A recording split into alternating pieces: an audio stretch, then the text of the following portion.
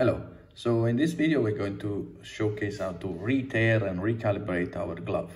So first thing is that each time we turn on our glove, we want to turn it on by having it flat on a surface, because the button for turning it on does a recalibration of all the sensors that are inside.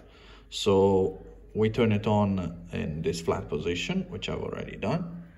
And if the mouse is still moving left and right, our hand in VR keeps moving and turning on itself, what we want to do is to connect the glove to the suite like it is now, and then we want to press the tear button.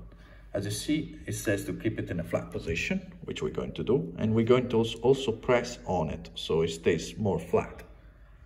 And now we just hold it until the page goes away. It went away, and now, as you can see down here, all gloves were teared. So in this moment the gloves are teared, and to test if the glove has been teared correctly, we just press the emulation button right here, and then by moving the glove left and right, we're going to see that the mouse is moving correctly up and down, and that the mouse stays still if we're holding the glove down.